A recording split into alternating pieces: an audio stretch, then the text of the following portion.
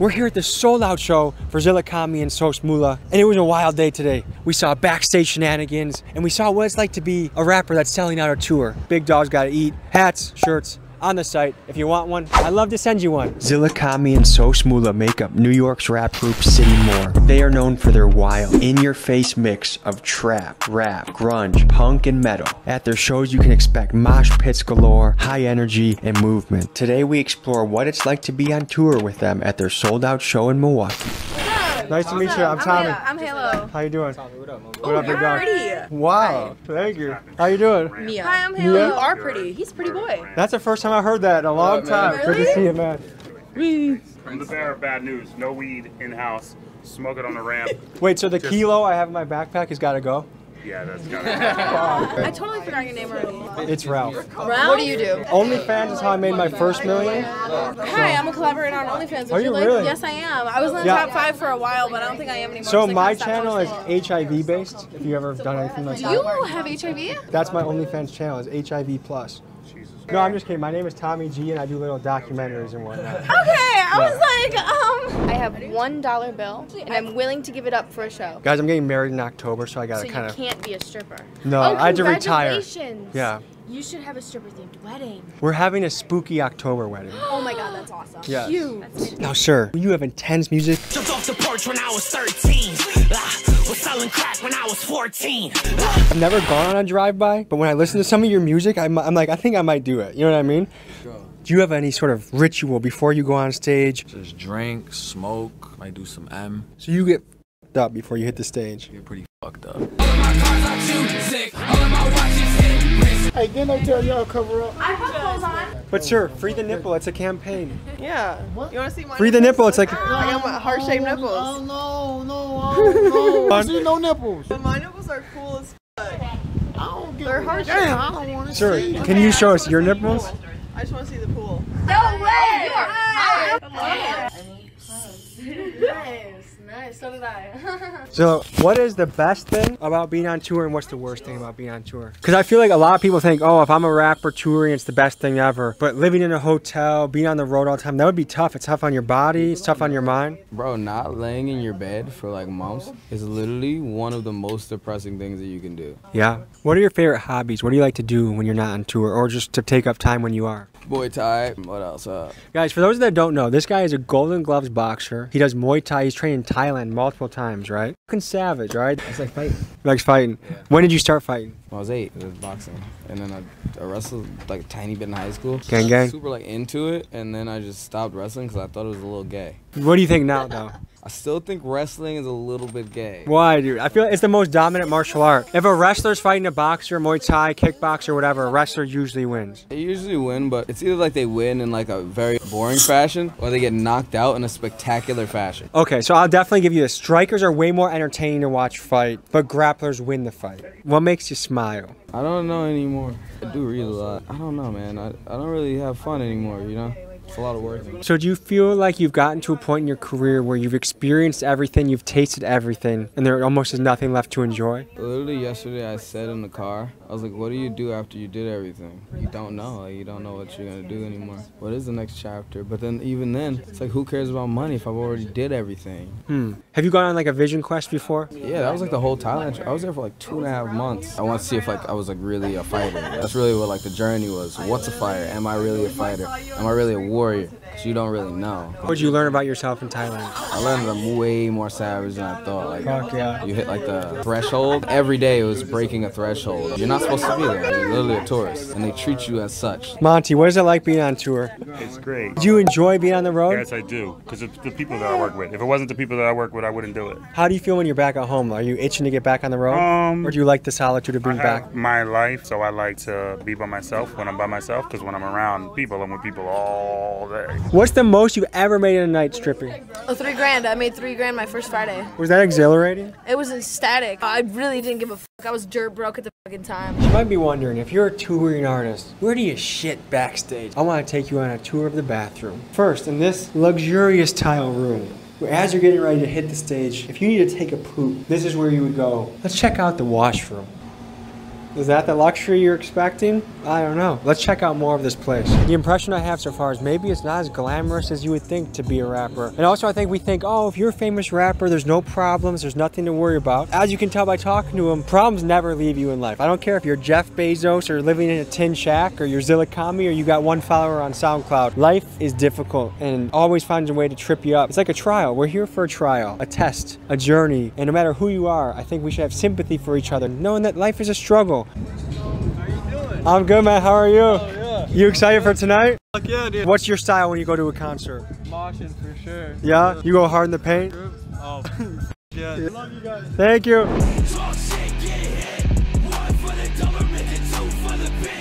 Well, what is it like being a cameraman on tour? You must catch some absolutely unbelievable things on camera. Yeah, I mean, their shows are great for sure. Yeah. Mosh pits. We all gonna come to the middle. We gonna go fucking crazy. Rap in general is nothing like City More. It's fucking crazy, man. How'd you get your foot in the door with them? I made a fan-made video. Have you ever seen Arson? And you saw the Arson vid I did. On Instagram, I think I tagged him, and then like the next day I was meeting with P, Zilla's brother, and it was just on from there. But I think that's a cool thing is because shooters take shots, right? You took a shot at it and it paid off, and now this is your career, dude. Like, how cool is that? Yeah, crazy. All right, we're like 45 minutes away from you going on stage, and you're eating chicken wings and tacos. How do you like your body to feel? Like, what's your pregame ritual here? I don't care. You a mosh? You know, if you have chicken wings bouncing around your body, you'll just go for it? Yeah. I didn't eat the whole day, so gotta get a little something, man. Protein. Ooh, a little protein. Okay. And is there anything like any signature move, like when you go on stage, like I gotta get at least one of these, and like a crowd surf, or you touch a titty or anything crazy? Like, not really. I used to have cool ones, but they all end in injuries. So you. What was an example of that? The boner stand. No. The boner pogo stick. You didn't see this one. Yeah, boner push-ups. Have you ever had to stop a show and be like, that guy needs CPR? Every fucking show, right? Backstage for a rapper, what kind of magic potion do they have? They got Crystal Head, vodka for the creative spirit. They got a little bit of pineapple juice, some waters. We have some chicken wings. We've pretty much devoured everything here. Some tacos, what was your review on the tacos, sir? Horrible. 1 star or 2 star? It's a 0. It's 0. What about the wings? Well, 4 out of 5. That's pretty solid. Sir, your review on the Milwaukee food, tacos, wings? I haven't had the wings. The tacos are like a 6. I don't think they're that bad. He's about to start lying. The wings don't look that good. The wings don't look that good? Nah, I like them crispy. Crispy? Nah. All right, sir. Your take on the tacos and the wings. Tacos first, please. Tacos are terrible. What? Wings? The wings are very good. Very girthy? No. No. I'm gonna have to start back my rap career, dude. What's up, everybody? You motherfucking idiots. Let's go. Woo! Are you gonna stage dive over the pit into the crowd? What do you think? Should I? Yeah, hell yeah. Should I stage dive? I'm only allowing it if you do it with the camera in your hands. Doesn't that sound like a dumb idea, though, Mr. Zillakami? Yeah, so it's a City More concert. Yes, sir. It's a City More concert. They're doing a show. That sounds fucking stupid. Oh yeah, it's sold out. A lot of people came here to be stupid. Hey, let's just say, people out there, if you don't have some respect for City Morgue, they sold the fucking place out. So put some respect on his name, on the wherever Sos Mula is. All right. 2 times. All right. One more time, we can sign them pool. And you can't even sell 1 subscription on your OnlyFans. Look at this shit. Yeah, ill views. Bitch. I was gonna say the only other person to sell 2 shows out was Jeffrey Dahmer in 1989. Oh, I would go to that. If he was around, I would go to that show for sure. We have a lot in common, me and him. When you look at Jeffrey Dahmer, you and Jeffrey Dahmer's life, how do they intersect? I call him Jeff. If I was about 45, I would have been like, yeah, Jeff, you're a cool guy, but I'm not going to your house, man. Your take on Jeffrey Dahmer, sir? He's a legendary, scary person. Do you feel like you guys have met a serial killer before?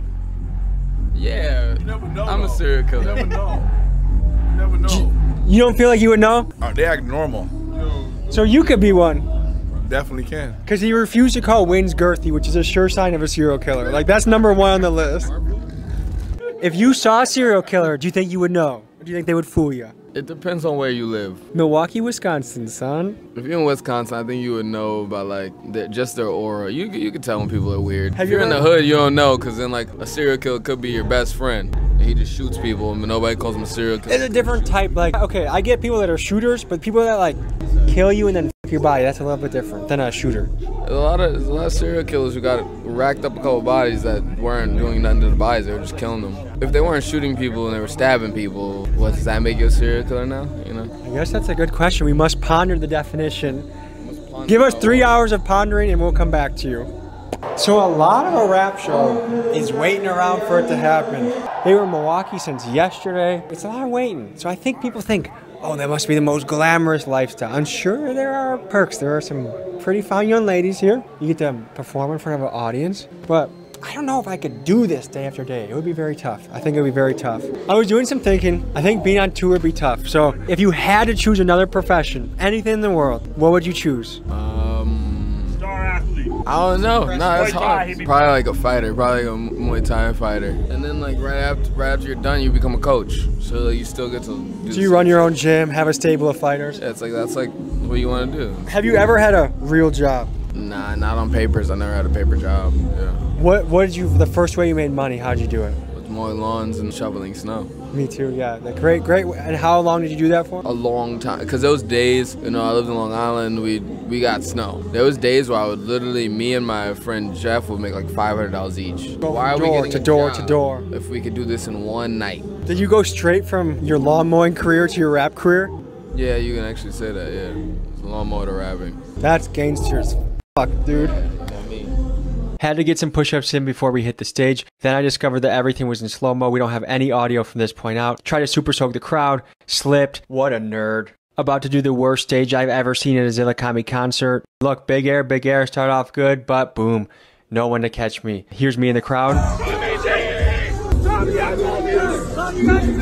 But we did capture some badass moments. Here they are.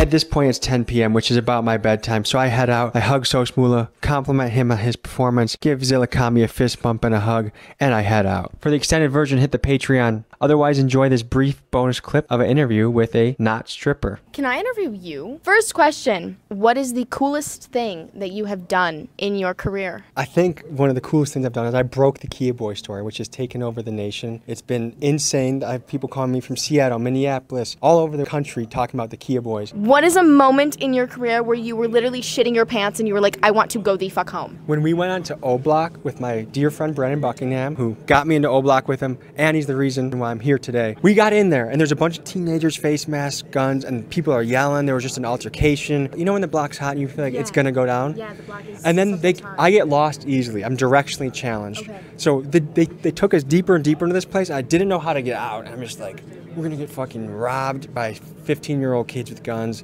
I'm not feeling it, but it ended up being a very good experience. Good. I dropped some sus bars for them, you know, and they were feeling it. Well, kind of feeling it.